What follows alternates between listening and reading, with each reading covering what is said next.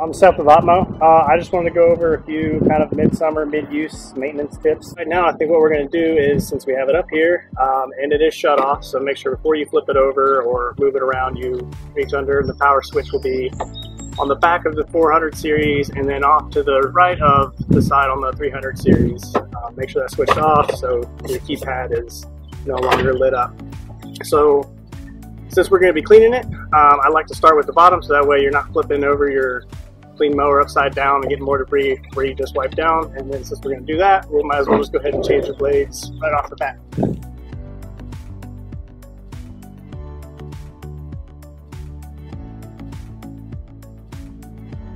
So this one is pretty clean, but if yours is rather dirty, you're going to notice that you're going to have some grass buildup, especially underneath the blade here, which is a little difficult to see, but even this mower has some debris.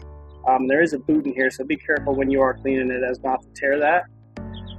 So what I have here is just a small, softer bristle brush, so you can kind of, if you have that backed up grass, you can get in there and you just kind of want to scrub over it, clean all the cracks and crevices. You'll see here, this is definitely getting some dried up debris. We have these wipes. You can, use a reusable rag and some water.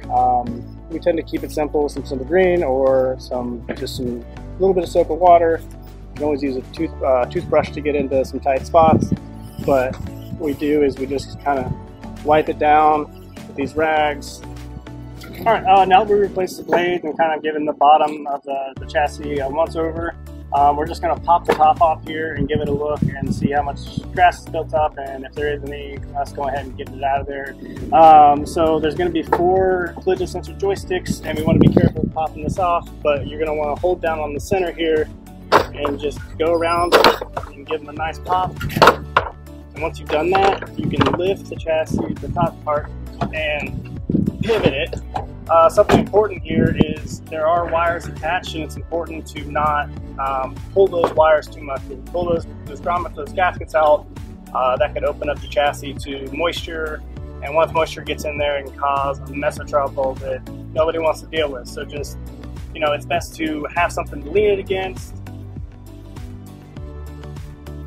So we've got the top cover supported, and we can have a look here at the chassis and just kind of give it a glance and see if there's anything stuck in here.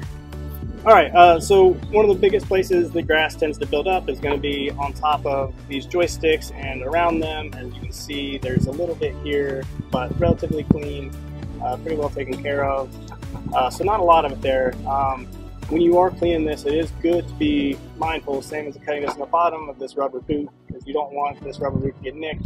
So just be gentle and just be mindful of what tools you're using. Don't scrub too hard on this. This is where you would want to use just a soft rag and kind of clean it out.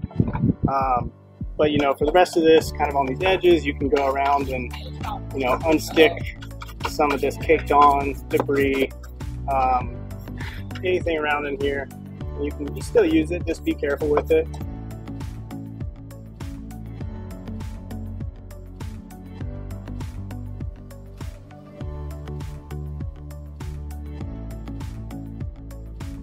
Another thing is just, pop the keypad open, kind of go through it, and make sure that there's not too much in here. As clean as you can keep it in every crevice, the better off you are.